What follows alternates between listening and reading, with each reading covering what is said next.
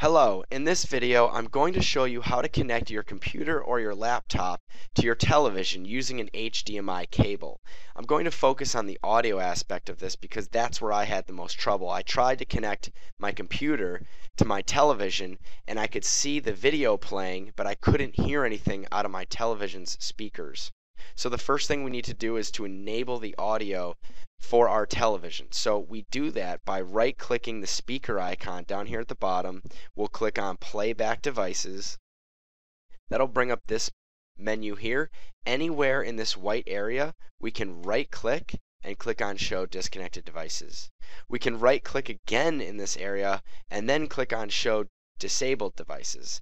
That'll most likely bring up some additional options if you didn't already have them. So after enabling these two options here, we can see that here's my HDMI output device. You'll probably have something else called HDMI, assuming that you have already connected your HDMI cable from your computer to your television.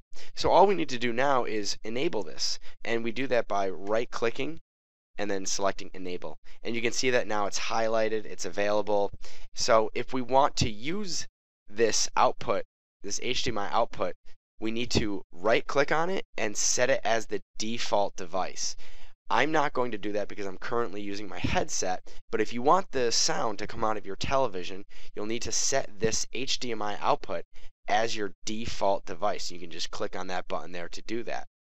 Now, mind you, if you need to get back to your computer speakers, let's say right here, you would just need to, when you're finished, right click and make this the default device. One last thing I wanted to show you, just in case you're getting an error message next to your HDMI output device that's saying that it's not plugged in.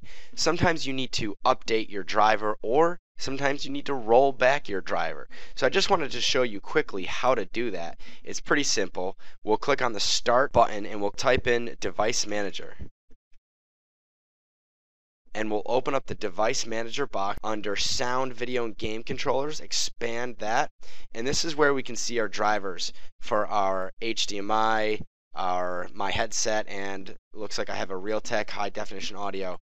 So if you need to update one of your drivers because you're getting that error message, or you want to at least try updating or rolling back your driver, double click on that under the Driver tab, click on Update Driver. If that doesn't work, you can always try to roll back your driver. I've heard that that works really well for the NVIDIA graphic card users. So you can try and update your drivers, and if that doesn't work, roll them back. Definitely something that you should try because I hear that it helps a lot of people. So I just wanted to show you how to do that.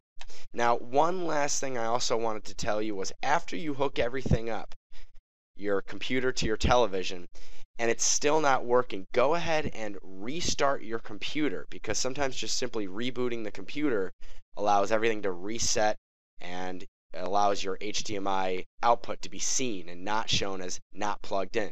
So that's it. I hope you found this video helpful. If you did, leave a comment. If you didn't, leave a comment. Hopefully I can help you out.